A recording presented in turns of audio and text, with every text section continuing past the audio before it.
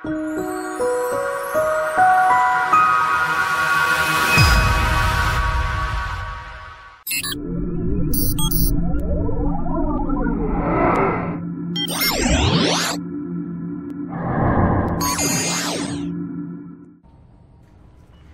it's Ricardo, and I thought I'd make the trip to the Founders World to check out the new ship, the Dolphin. So I'm on approach now to Jameson Memorial Station, and once I get in, I'll see what the Dolphin's like and buy it from the shop, as this station does tend to have every ship, and there are currently 31 ships in the game. An awful lot of commanders in system. It's very, very popular during this beta, the 2.3 beta.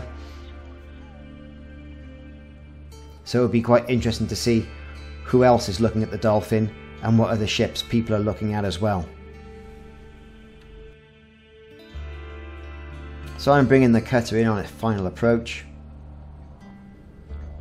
We need pad 24, which is usually directly in front of us. There it is.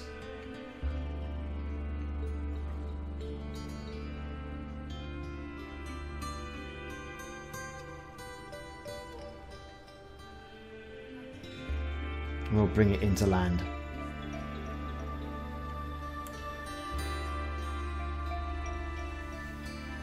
The trip over has been quite uneventful. And after this I think I'll go looking for some asteroid bases and see what sort of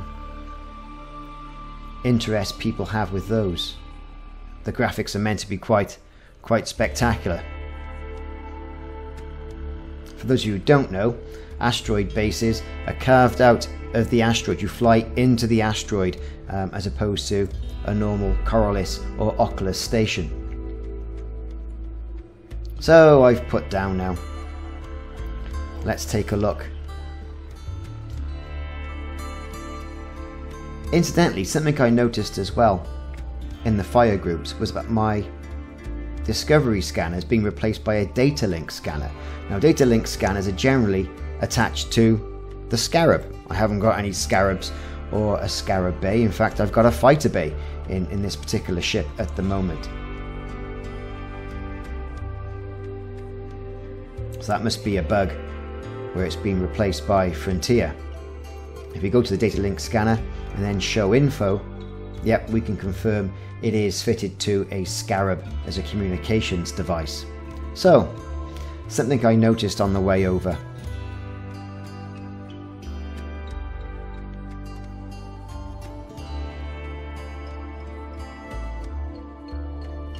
Let's get cracking into station services. So, always worthwhile refueling, you never know. Into the shipyard. 31 ships available. Every ship in the game, every playable ship so far in the game is available. So let's quickly scroll through. Dolphin. There it is. Sud Kruger. They make some of the finest vessels. Yes, yes, yes. Anything else? No, there's nothing else here that I want to mess about with. Perhaps a beluga later.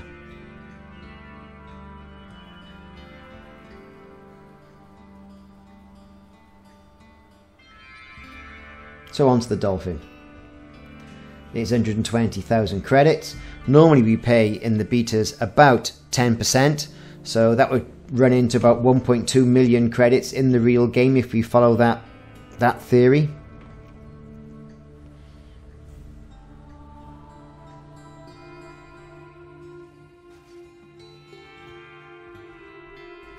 Let's take a look at some of the stats. So top speed 258 with a boost speed of 361, an FSD range of 10.1 light years. As is. Now that's as is. So with a laden range of 10.87. So we go to an engineer with a nice FSD. We should get this up over 20. Shields at 143, armor at 198.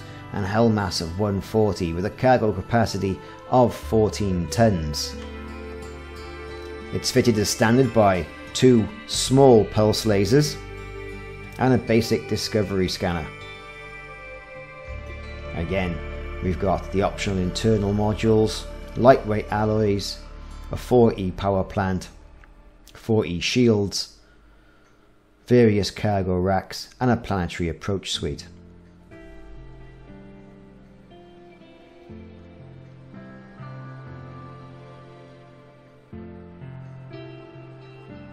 Let's go into outfitting. It's a nice looking ship, I think. Nice and curved, quite quintessential of the entire passenger ship line. A nice curved canopy. Let's go to the hard, let's go to the hard points. So yes, just to confirm, small hard points, and it's currently fitted with lasers, pulse lasers. Utility mounts, there's 3 of those. And all the items are available here.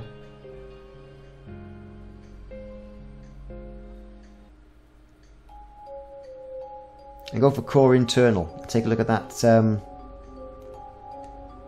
frame shift drive. So we've got a 4E fitted. Let's browse the shop. We'll soon sort that out. Put a 4A in.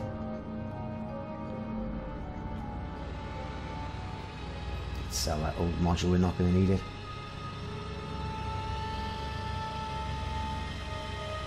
And that should take us up to about 19.7 light years range, unladen. Taking a look at the exterior of the ship now in the docking bay. Again, we're getting a different angle using this new camera. I still can't get the hang of the camera like what I used to on the old version, so I'll have to really.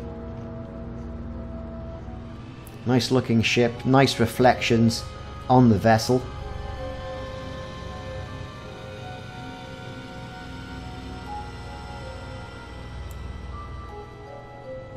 Taking a look at the front of the ship now, there's that nice curved cockpit canopy.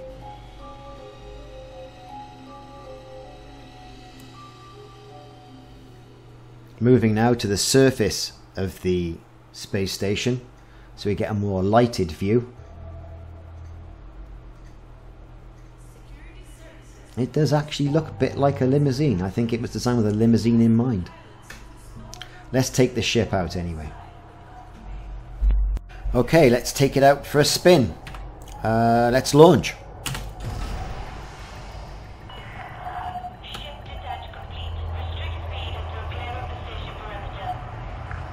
So it's quite responsive. Lots of commanders in system. Lots of commanders. All having a go at the Dolphin.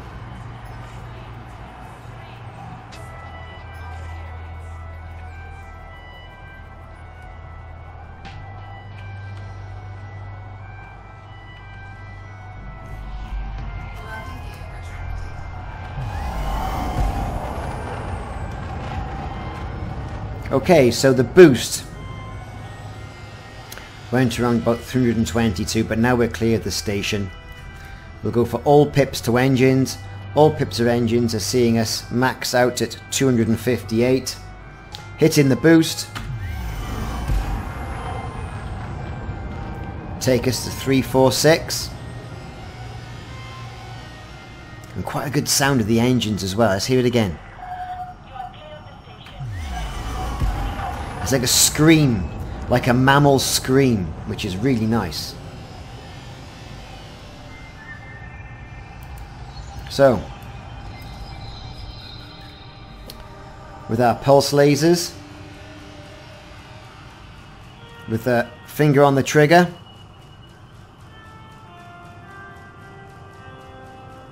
we can basically fire forever like this, but these are small pulse lasers. This ship isn't here for armament.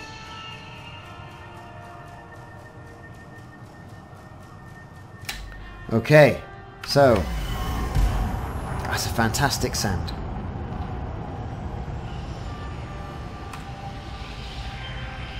Let's put the anchors on, bring it to a stop. It's quite manoeuvrable. I thought, because it's a smaller vessel, it would be more manoeuvrable than this. But at the end of the day, it's not bad. Let's have a quick look the external views as well. Now you can control the ships as well and operate them while in the external camera mode, and you can initiate the boost like what I've done there, which makes for some spectacular graphics.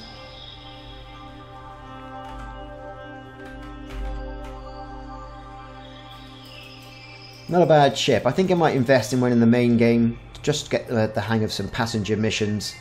And it's going to be cheap enough anyway, you know, but I don't think passenger missions is going to be what I'll be doing in the main game. To too much extent anyway. That said though, there is some major money to be made with passenger missions, especially if you're going towards Colonia or out of the core. Sometimes you can get 40 to 50 million credit missions. It's got some pretty good performance.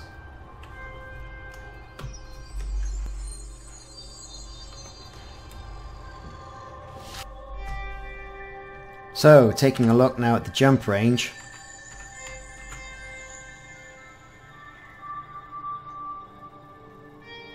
With our Class A, we've got 19.5 light years.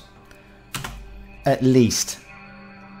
And you go to an engineer, you'll take it over 20. So,